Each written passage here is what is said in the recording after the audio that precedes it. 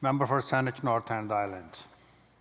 Yes, thank you, Mr. Speaker, and it's my pleasure to stand today and speak to Bill 2, the Protection of Public Participation Act of 2019.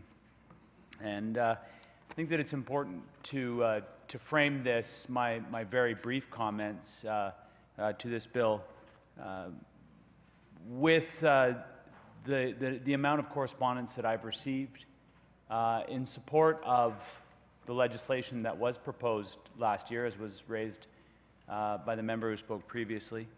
And I know that this is an issue, the SLAPP legislation, or the SLAPP suits, anti-SLAPP legislation that we see in front of us, or the Protection of Public Participation Act that we see in front of us today to debate, is of particular interest to my constituents. And I know that as someone who's been in local government, I've seen how this has impacted citizens in my community over the years, how they have been participating in public processes, involved in their communities, involved in ensuring that their municipality and their local governments, and indeed the provincial government, are undertaking good process, and having every right to stand up for themselves and for their rights as citizens and individuals in a community, and how they have been chilled by being served. And in many respects, and I know my colleague is going to speak to this, and so I'm not going to speak at great length to this, but in many respects, just the act of someone standing on your front doorstep and serving you with legal documents, in large part people that have never had any relationship with the law in that way at all, has a way of crippling your willingness to participate in these public processes. And so I'm certainly pleased to be able to stand on behalf of the numerous constituents from Saanich North and the Islands and beyond who have contacted me to say that this has had a negative impact on their lives, the strategic lawsuits against public participation, how that has impacted their lives. And so I'm pleased to be able to stand today as the government is putting forward legislation to deal with this. I know that 20 years ago, anti-SLAPP legislation was repealed by the former BC Liberal government.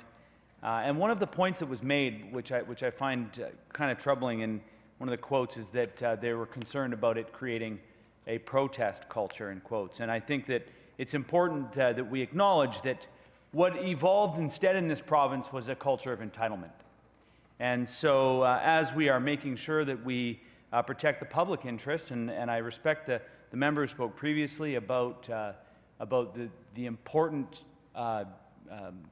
debate that I think that the two legal minds on both sides of this House are going to have during the committee stage. And I certainly look forward to witnessing that and participating as my rather small legal mind can. But I would just say that I think that it is important that we have that discussion about the public interest, because that's clearly what our main role here is in this place, is to protect and to act in the public interest.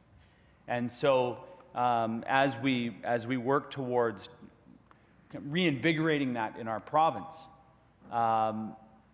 taking the focus away from the special interests and private interests and working on behalf of the public interest. So I'm heartened by the government's efforts to discourage the use of litigation as a means to unduly limit the participation of the public.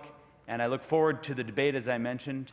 And frankly, I would have spoken a lot longer on this, but the member from Vancouver Point Grey, our Attorney General, must have got a hold of my notes. And so he really, without being repetitive, I would say that he did a very thorough job of explaining his bill, and I look forward to engaging at the committee stage of this debate.